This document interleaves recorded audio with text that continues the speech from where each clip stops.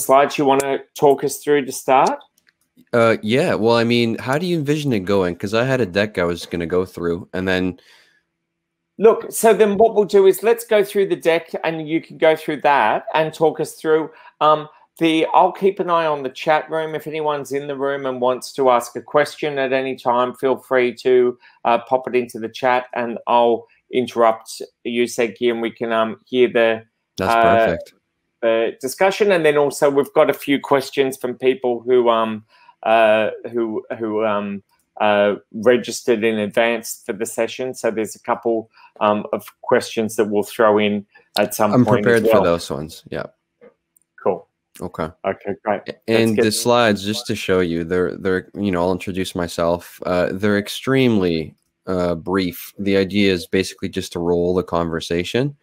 I'm happy to just basically put it up on the screen. Actually, these slides are relevant to a lot of the questions that were answered. It's just those things. Let's get started, and we'll I'll keep an eye on the questions. So anyone in the audience, feel free to drop a question in chat, and let's get started then. Oh, okay. So we're going now. Yep, we're live.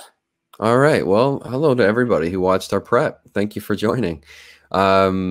Yeah, so welcome to the chat, the talk on managing your API traffic, the road to load management, and API monetization.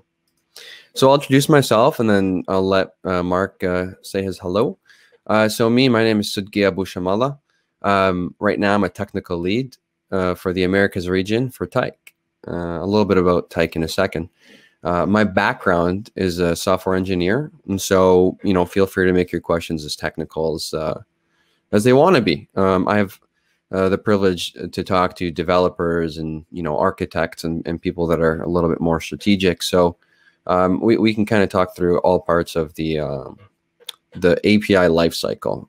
And of course, there's my email. It's just my first name at tyke.io. Do feel free to reach out if you have any questions for me whatsoever. So yeah. Apologize. So Mark, a little hello from yourself. Hey there. Yep. Thanks. Great to be here with you. I'm excited to hear what you're talking about. You were saying you're the technical lead for the Americas region. So what that covers everything from Mexico to Brazil, or? And all the way down. It's from the bottom of South America to the tip of Canada. Oh, okay. Right. Yeah. No, not a whole lot of clients in northern Canada. Myself, I'm located out of Toronto, so if anybody is watching as a Canadian, feel free to reach out. Alaska, we don't discriminate here. So yeah. So essentially, my role is to help companies architect their API management platforms. So yeah, it's a lot of fun. So let's get right into it. The agenda that we're going to cover today, for the most part, we'll keep it broad and hopefully let the questions drive us. And Mark's going to interrupt me with your questions, so please do drop them in the chat. As well, Mark, you can talk about the questions that come in advance. So yeah, we'll talk about API management. So without further ado, let's start there. So what is API management in a nutshell? And I promise I'll only give you the 15-second explanation so as to not bore everybody to death.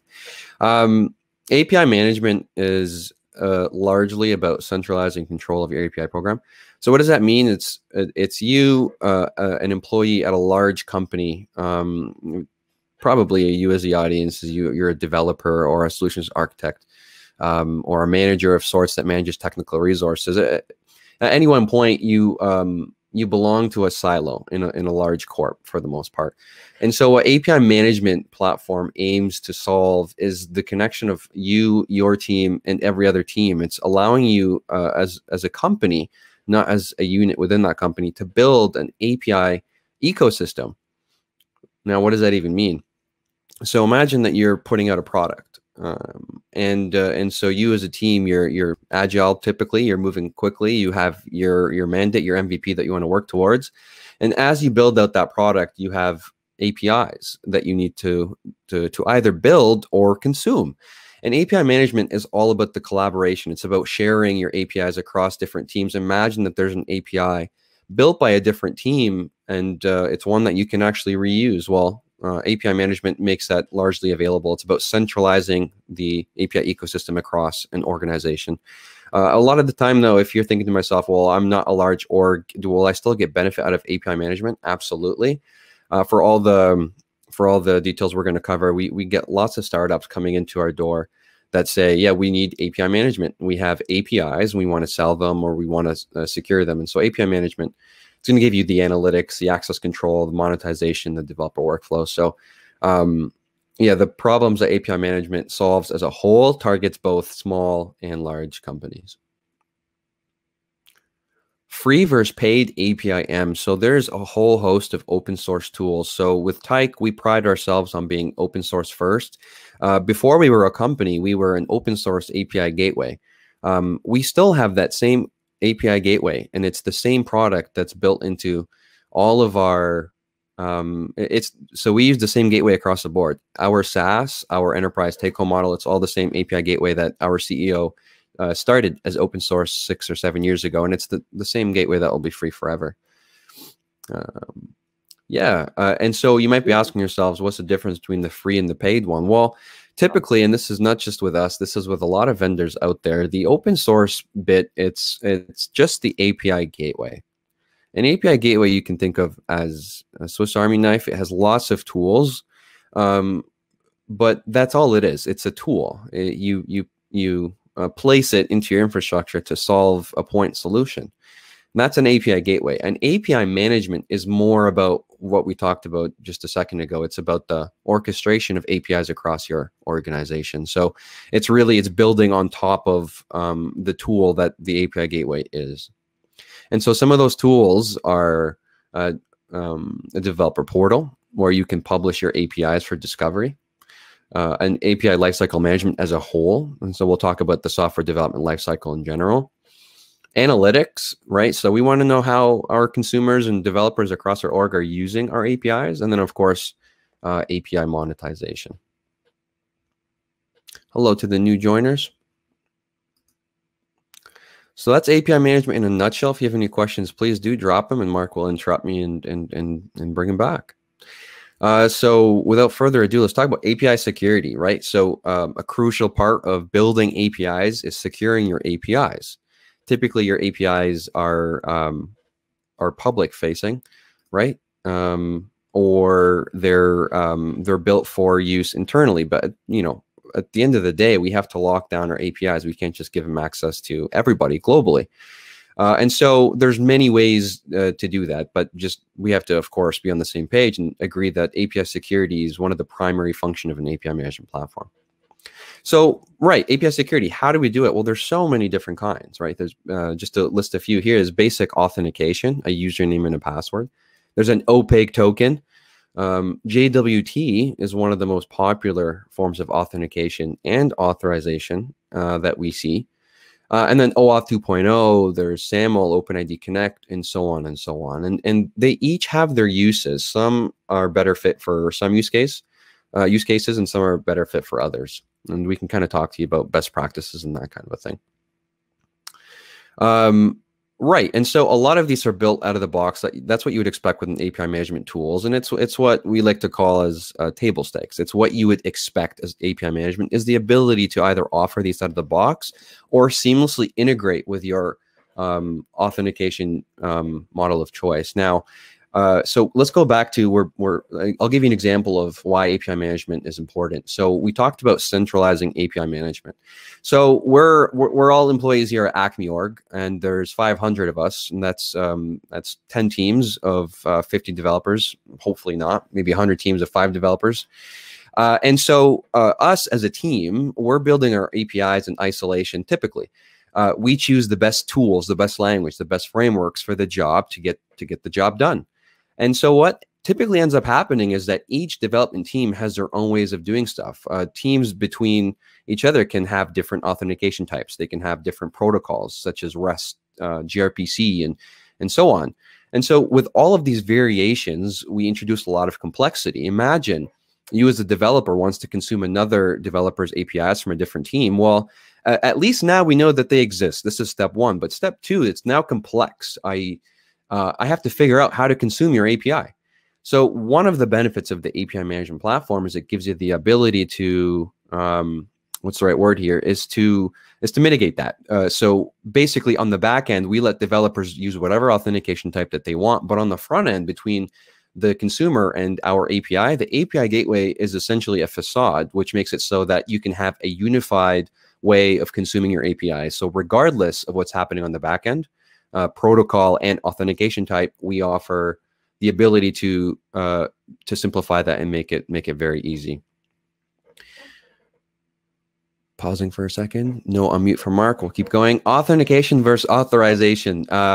So authentication versus this. So imagine you are going into a bank and you ask to see. So I'm Sedky, I want to see Mark's bank account. And so the teller will ask me, okay, do you have any ID? And so I give the teller my ID, and he or she will take a look at my ID and say, okay, so you're Sedky. That's verified. That's the authentication. I've proved who I am. And the next step is for the teller to authorize that I, Sedky, have access to Mark's account, which I don't. So those are the two parts of it. And both of them are extremely important in terms of API security. And though it's a cause for debate, I hold the opinion very strongly that they are both the role of an API gateway. Right. So both this is who I am and this is what I can access. This is things that an API gateway should be able to provide out of the box. So what are some of the mechanisms in doing that? Open Policy Agent is a very, I don't want to say new, it's a few years old now, but it's a pretty robust framework that was built as an open source tool to solve that problem specifically. IAM, so an identity access management tool, and there's lots of them out there. So, you know, Auth0 and Keycloak, AWS Cognito, there's Glue, GLUU is a fantastic one. And a lot of these are open source, but there's tools that are purpose-built for managing your identities across an organization, whether that's internal employees and developers or external parties and consumers that want to come into your ecosystem. And so with Tyke or hopefully I can't speak to other API management vendors, but if they're worth their salt, they'll allow you to integrate with your IAM solution off the shelf, because IAM is a whole world of its own. And so you should absolutely have the ability, if you wanted to bring in your IAM tool and integrate it into your API management platform, and then have the ability to basically dictate authorization at that level and just have your API gateway, hopefully Tyke, be able to work seamlessly with that. JWT claims it's an extension of IAM, but perhaps not. So imagine you have a JWT token and there's claims that are contained inside, and they can be business logic, such as bronze or gold tier, or it can be a username. And you should have the ability to authorize based off of those JWT claims. Mark? Great. Yeah, just two quick things. One, could you click back on the present button so that we get the larger... That's what happened. Version. Absolutely. You got it. Just it's easier to read some of the text. Thanks. You got it. And then the other thing is, so I've been hearing a lot about role-based access control. Is that part of IAM, or is that separate? Is that a separate functionality? That's a great question.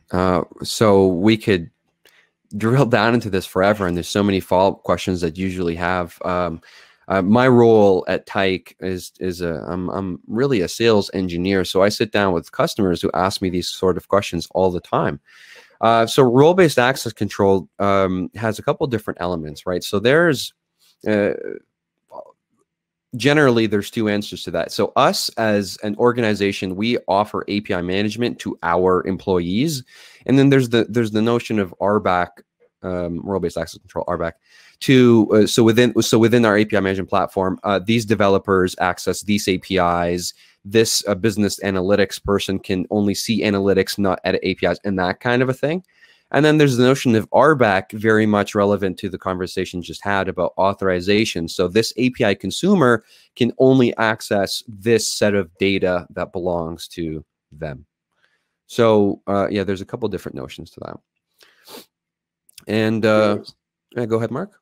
Yeah, no, that's great to be able to understand that differentiation. And then, so you've got here, does business logic belong in the API G? Do you mean, yeah. Yeah, does business logic belong in the API gateway? So this is, we end up having philosophical conversations all the time about the role of an API gateway.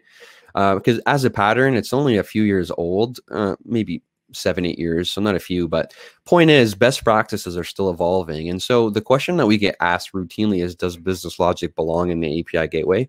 And you'll get a different answer depending on who you talk to. It is my opinion, and of a lot of people's, that no, an API gateway should not store any business logic to an extent. And let us talk about that. So why should you not place business logic in your API gateway? Well, you know, one of the arguments is vendor lock, and you don't ever want to become too entrenched into any one technology.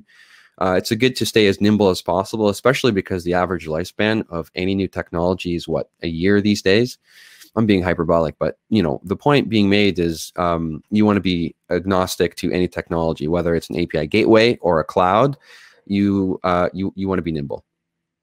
So that's the first argument. But at the same time, you might be thinking to yourself, well, authorization, isn't there technically a business logic aspect to it? And what do I mean by that? So we are a restaurant.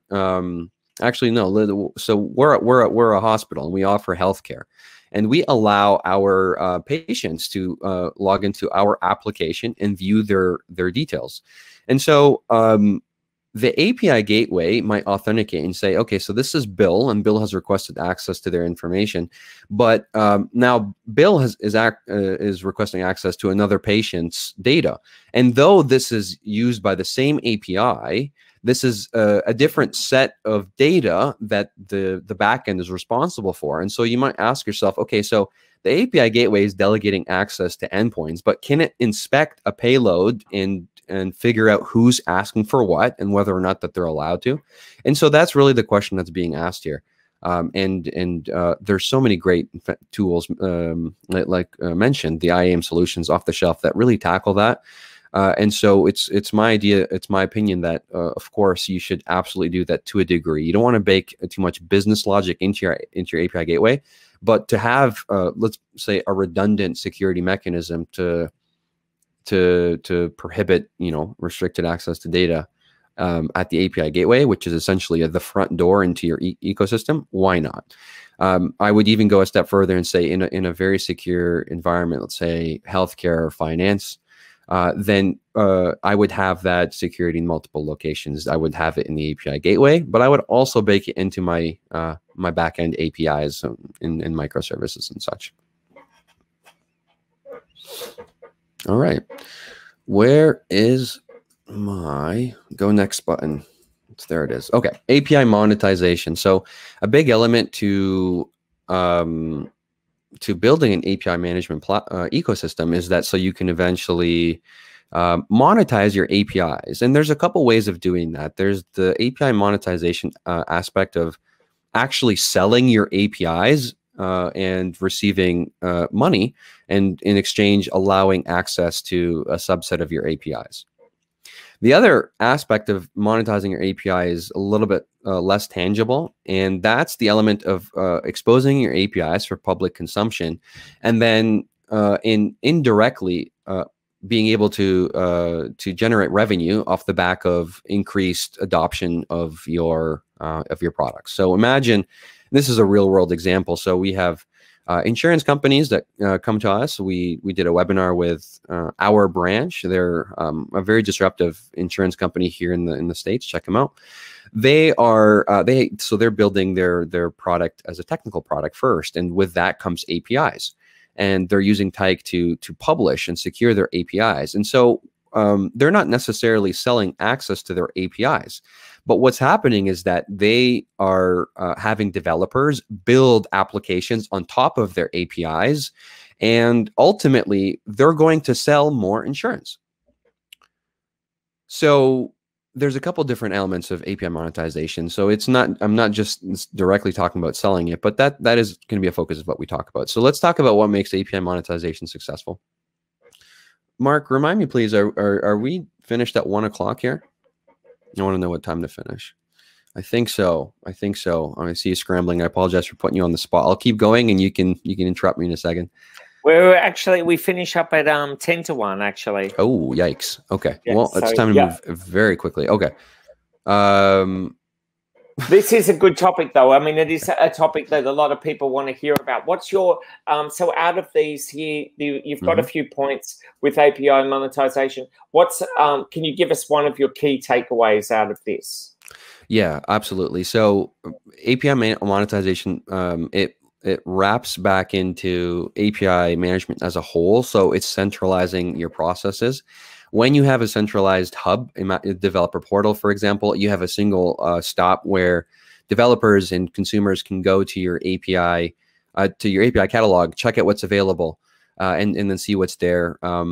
And typically, a free tier is very important. They should have the ability to automatically start playing with it, and getting the brain juices going and seeing, oh, this is really cool, and here's what I can do.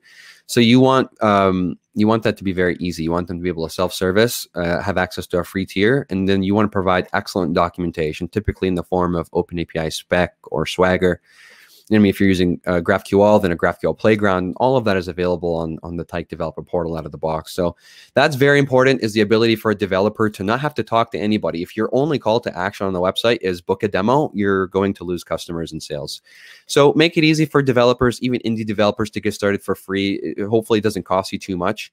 And that's one of the most important elements, is just keep it easy for developers to self-service. I do see a custom question here. We use our own custom authentication logic for our APIs, so none of it is standard out of the box auth options. Could we still use Tyke for securing our APIs? Yeah, so with Tyke, you could actually write custom authentication plugins and inject them into the API gateway, and they could actually run as part of the binary and such. And you can do that in Golang, in Python, JavaScript, Lua, or even gRPC. So gRPC, Node, Java, C#, .NET, etc. So yeah, you can absolutely do that, and it's very common practice, because a lot of people have legacy API security considerations that no off-the-shelf solution will be able to provide. So of course, that's something we do out of the box. Okay, yeah, Q&A. I sped through that. Was there any more about that you wanted to hear about, Mark? I think it was just great. I mean, it ties back into what you were saying earlier about, like, building out the ecosystems, and like that, your comment then about the self-serve and the free tier plan. It just enables that ecosystem growth, because people get to start thinking about the different use cases that people need to test things around to get a sense of the potential use cases that they could build with that. And also, if you're talking ecosystem, fostering an ecosystem, they need to be viable businesses. So they do need that free tier to ramp up to get to the point of commercial product, don't they? Absolutely. Yeah, I couldn't agree more. Is there anything around how do people, you talked about, it doesn't need to be direct, like, so the insurance example you gave, it's non-direct revenue generation, because it's like customer acquisition almost. Is there any, how are you seeing some of your customers decide which path to go down as far as when to monetize directly in API and when to look at, when to sort of look at those indirect mechanisms? Oh, that's a great question. It's highly dependent. So you can, as soon as your APIs are secure and you feel good about that, and I mean that's an ongoing thing. It's not like it's not a 0 to 100. It's an ongoing thing. Once you feel comfortable enough to expose your APIs, you're good to go. It just depends, what the strategy is for the company. Is the strategy right now to publish APIs to increase revenue, or is it to get a product out the door and focus on that, because that's what's going to be a larger source of revenue? So it's highly dependent, I would say. Wow, that's cool. So it does relate to what is your business goal, what is your business strategy. Absolutely. And then that will help guide you. What about, where does the role of analytics come into, like, there's analytics for helping you identify some of your security risks, I guess, but also there'd be analytics in just use, but then also analytics in this same, like the monetization, like, do people constantly stop trying just below the end of the free tier, or like, how do you connect your analytics insight to your other aspects of your API management? That's another really good question. So, yeah, so analytics really are just a way to keep your.